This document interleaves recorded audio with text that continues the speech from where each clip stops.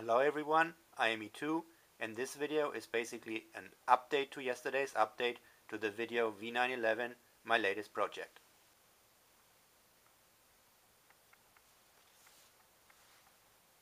After shooting the update video, I reflected a bit on my horrible attempts of flying the V911 inverted using the MCX upper blades. Looking at the size of the XTREME MCX upper folding blades, I thought about how it felt as if the V911 would barely get enough lift out of the stock MCX blades. It seemed to need full throttle to barely hover. Well, to feel like it could actually stay in the air would be more exact. And the XTREME MCX blades are even smaller than the stock MCX blades, which are pretty much the exact same size as the stock V911 blades.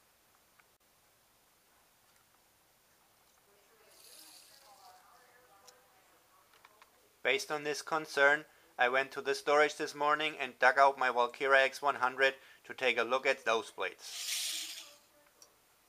The X100 is slightly larger and weighs a lot more than a V911.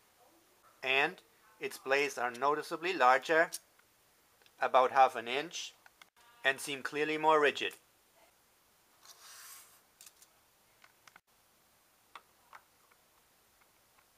But they also weigh almost double of what the XTREME blades do.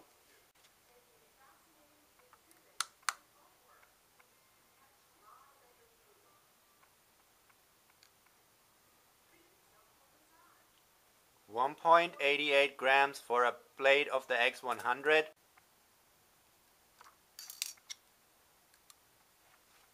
compared to 1 gram for a blade from the XTREME folding blades. If they actually work better though, I would say that that's definitely worth it.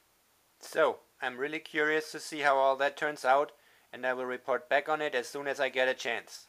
For now, however, as usual, thanks for watching and happy flying to you all. E2 out.